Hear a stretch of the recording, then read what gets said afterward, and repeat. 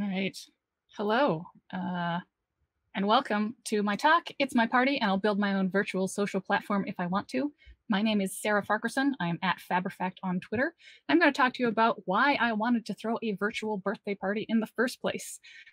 Mainly, it's because I like making a big deal out of my birthday. As you heard in that introduction, I have previously thrown a cello concert. I have baked hundreds of cupcakes for complete strangers at events. I have gone to Europe twice. I like doing a big thing and potentially inviting all my friends to participate. In 2021, I was thinking maybe I would rent a castle in France. Then COVID happened, and it turns out that throwing big parties or going to France were not on the table. But I still wanted to do something, and I wanted to be able to invite all of my friends. I have a distributed friends network of people all over the world. So where could I hold it? The simplest solution is video call software. All of us has gotten very familiar with Zoom over the past year. Multiplayer games are another option. I have gone to concerts in Minecraft and birthday parties in Animal Crossing. And there has been an explosion of purpose-built social spaces just for holding events in a more fun way than either of these other two options, including Skittish, where we're holding the hallway tracks for Bang Bang Con this year. So which of these did I want to choose? First, I have to know what makes a good party for me.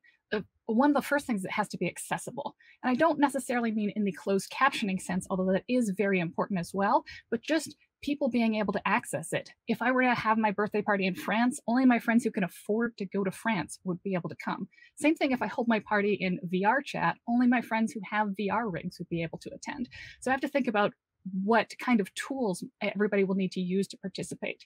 Then I would like to be personal and personalize it a lot. You can't tell anything, this image in the top corner, but for real life parties, I have spent dozens of hours hand making dozens of LED candles to string from the ceiling to get a floating candle effect. I like personalizing my space. And I also like personalizing my look. This is what I look like, and I like dressing interesting at real parties so that it forms a conversation starter.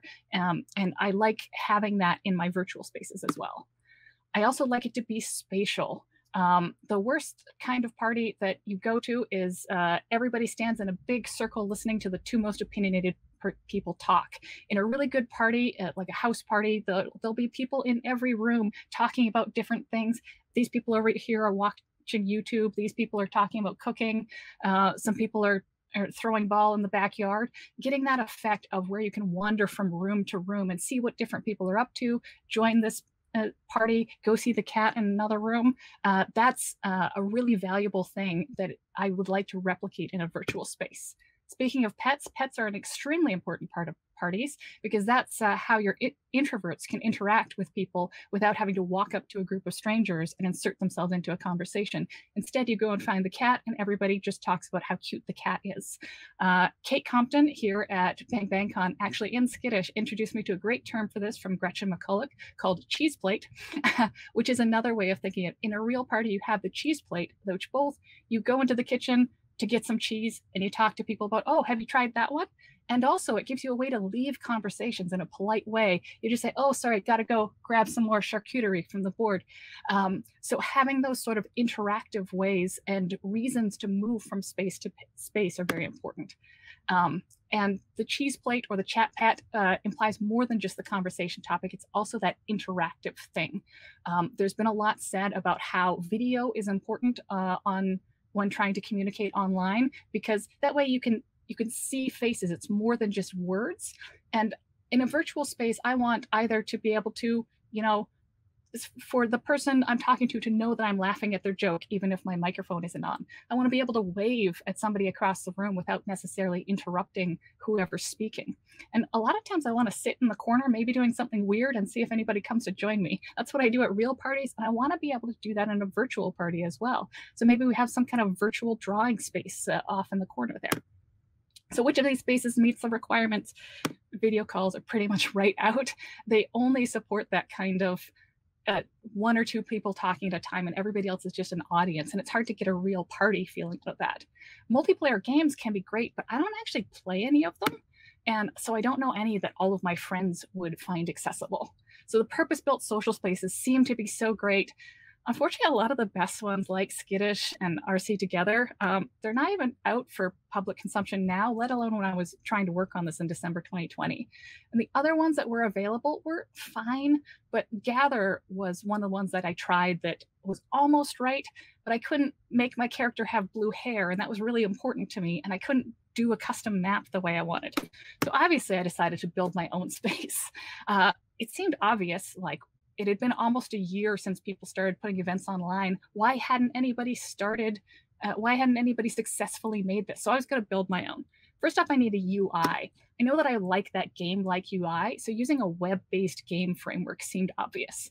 It would be accessible to anybody with a browser, and the game framework would handle all the putting in maps and avatars moving around, so I wouldn't have to write as much code. I found a game framework written in JavaScript called Phaser that did most of what I wanted to. And a lot of these things, you can use the tiled map editor. These are all open source software. You can just make maps using free assets. And for free, now I have a great UI. Now I need to communicate with people.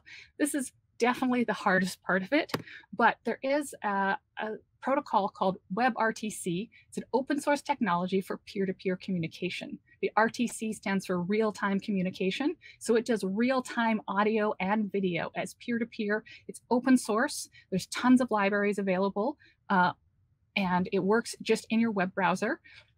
It's good that the libraries are available because implementing it from scratch is a little tricky if you don't know what you're doing.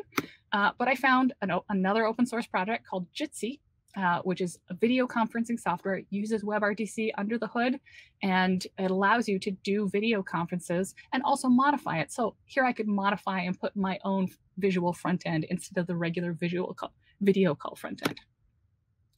So to add that feeling of space, the magic sauce is to make multiple conversations possible is audio spatialization.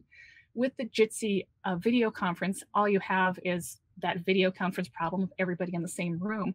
But with spatialization, if you're on a map, as you get further away from a sound, it gets quieter until finally you can't hear it at all. So if you're different people standing in different parts of the map can have different conversations, while technically being in the same room still. So you can still easily wander from one conversation to another.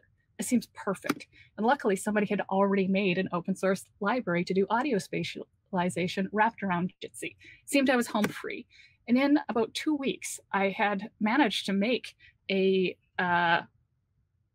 this little map here where I had avatars. I could join the call. I would have video and audio, and it would be spatialization. Seems like I'm home free, right? So this is when I learned the hard way why my perfect system did not exist already. The main thing comes down to performance. Peer-to-peer connections, especially using video, do not scale. If I want to have 100 people at my virtual birthday party, I would have to be sending my video stream to 100 people and receiving 100 people's video streams. And it turns out it falls apart at more like half a dozen. And in order for that spatialization to work, as I said, you're all in the same room. So you can't even cut it out by, 10 people over in this room and 10 people over in that room without losing that spatialization aspect. So now, and then you add your game front end on JavaScript on top, and it's just a performance nightmare. So now you have to have a server. You need to learn how to run a server that will take all of that video and audio and crunch it into a custom stream for every person. So either you have to do a lot of server coding, or you have to pay a third party who will do this for you. And it does take quite a lot of server performance. So there's not really any free services available for this. Then that's not even getting into all the polish. You maybe want authorization, so only people you invited can come to your party. You want error handling so that when something goes wrong, your friends can reconnect. You want more customization. You want actual accessibility so everyone has an equal opportunity. You want to maybe moderate it to kick people out if they behave badly. So in the end, I didn't successfully hold my party in my own virtual social space, but I learned a lot, and I'm going to keep working on it. And I'm really looking forward to things. I think there will be better tools in the future to build this kind of thing yourself if the off-the-shelf tools aren't working for you. I think having performance spatial audio libraries that allow you to plug in a custom UI will be great. And having a kind of character creator that I could have just put into my system would have made it easy to make custom avatars for everybody.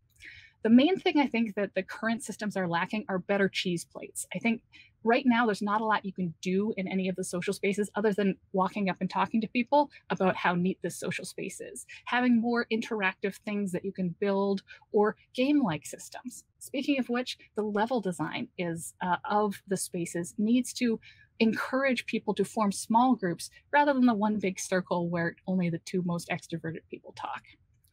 So I have tried out a bunch of virtual social platforms. There's a bunch of them out there, and more are being developed all the time. I will share these links later. If you want to know more about this topic, M. Laser-Walker has written a ton of really great resources on building social platforms like this and the design considerations and technical problems, as well as Kate Compton has some great talks on designing for social creativity. You can also go back and read Gretchen McCulloch's talk on cheese plates. So thank you very much for coming to my talk, and maybe I will see you in a virtual world near you.